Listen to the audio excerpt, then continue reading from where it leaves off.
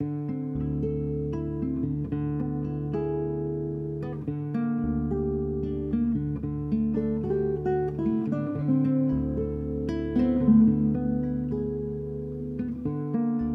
take seriously the idea of being of service to the church and being a student of the Bible and a teacher of the Bible. My service is not just at Wesley. I have to say I've had a lifelong passion for books and reading, so a lot of times I'm drawn to doing things with books.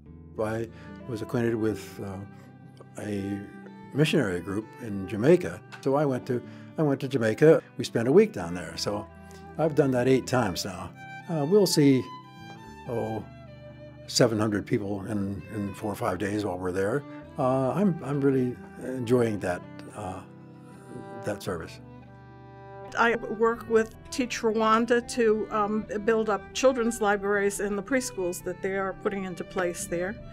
And I have set up a storytime area over at the Turning Point Shelter in the Lehigh Valley. I find myself getting involved in things that just are plopped in my lap. I think God does this to challenge us sometimes, and if it's there in front of you, I think maybe you need to do something about it. There is a joy in it, and I like joy. There's a joy in it that doing something for someone that they need, that can't be done by anybody, is fulfilling in that I feel justified in doing God's work.